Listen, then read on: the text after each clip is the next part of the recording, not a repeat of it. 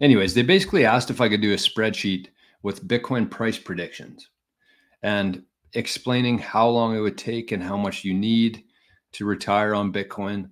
But what I want to do instead is actually, instead of doing price predictions, this is actually based on what's happened.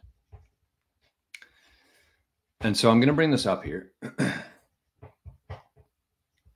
But this is the spreadsheet that I talked about, and I actually made an adjustment to it this morning. This is why I was a little bit late for the show.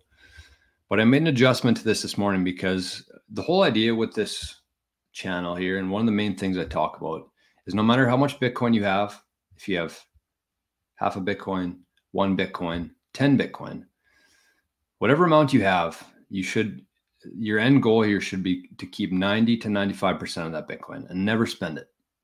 Think of it like a farmer thinks of their land. The exact same way. They pass it on to their kids, they pass it on to their kids, and they never sell it. They take out loans against it with the illusionary fiat dollars, and they buy things with that, using their land as collateral, but they never sell their land. And I want everybody to be thinking about that with Bitcoin, the exact same concept with your Bitcoin. You keep 90 to 95% of it. So the guy asked me to do a Bitcoin price prediction in terms of how much you'll need to retire. But I think this is a more accurate way to explain it.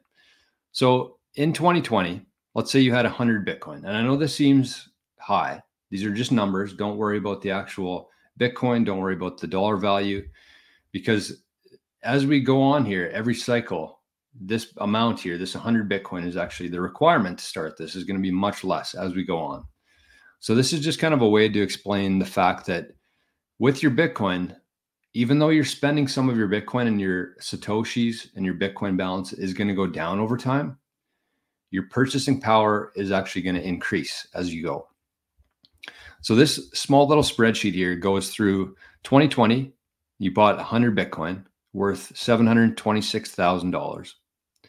In 2021, you decided to spend a little bit. You spend 1 Bitcoin, which average of 2021 was 50,000 bucks. It was higher than that. That was when the all-time high was before. It was 69,000, I think. But the average about for 2021 was 50,000 bucks. So that's what you lived off of, $50,000. Part of it anyways.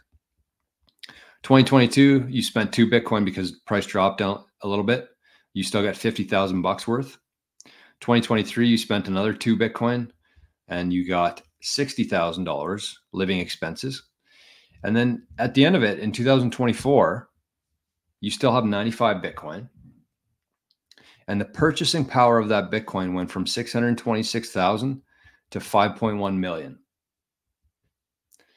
And so you run through the same experiment or the same concept here for the next 4 years, and your balance is now 5.1 million USD.